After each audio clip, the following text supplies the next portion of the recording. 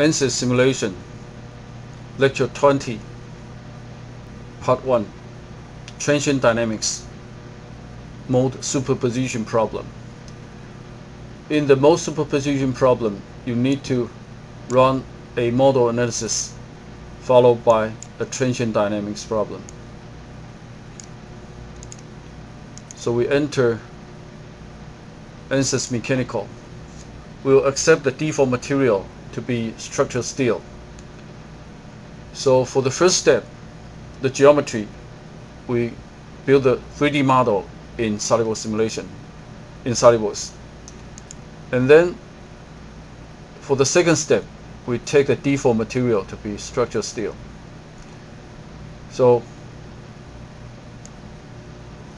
inside ANSYS mechanical interface, we will make sure that the first step and the second step are performed properly. So first of all, we will make sure that this is the geometry connected to the material. And for the third step, we'll generate a mesh.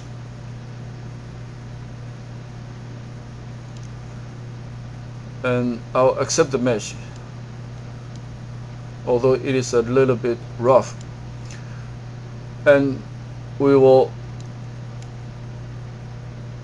run for the step 4. The step 4 would be defining the constraints.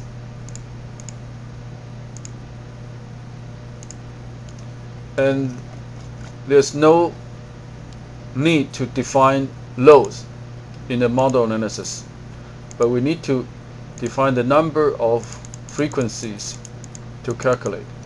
We'll make it 15, and we'll solve for the first part, which is the natural frequencies and vibration modes for the structure.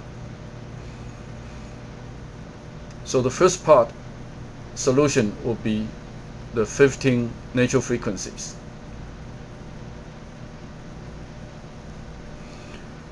And these are the 15 natural frequencies.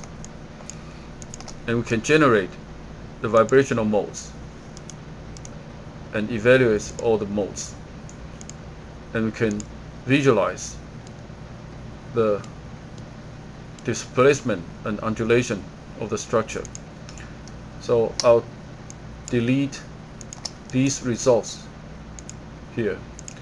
And then for the second part of the problem, we need to define the load, because the constraint is defined on the first part, which is the model analysis. So in the transient dynamics problem, we need to define force. And first of all, we need to define the surface of the load, the direction of the load. The magnitude will be the magnitude number multiplied by a time curve. The time curve will be given by table. And at the time 0, the force is 10 newtons. And at the time 0.05, the force is 10 newtons. And the time at 0.06, the force dropped to 0. So we can see from this table that we have a time curve for the loading. So this is the time curve for the load. So there are 4 parts where the force can be defined in the transient dynamics problem. The first is the surface of the load. The second is the direction of the load. And then the magnitude and the time curve of the load. And finally, we have to define the time step. The total time will be 1 minute. So we will turn off the auto time step and choose sub-steps. And we will use 200 sub-steps to calculate the whole vibrational process.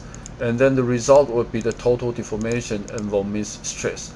So we'll calculate for the solution.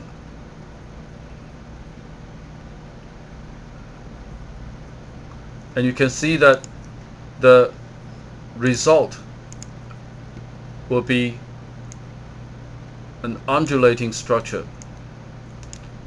and this is the amplitude of the vibration. And you can see that without friction, the amplitude remains the same throughout the time history. But if we define a friction to the structure, for example, the damping ratio to be 0.05, and then we calculate again. And since the damping ratio would be the friction, so that the damping amplitude decrease. So we can see that there's a steady decrease in the amplitude of vibration with the damping ratio of 0.05. So the result is a decrease, steady decrease of the damping, the vibrational amplitude. So this is the true scale, and we'll see that the vibration, the structure will undulate, and the amplitude decreases with time.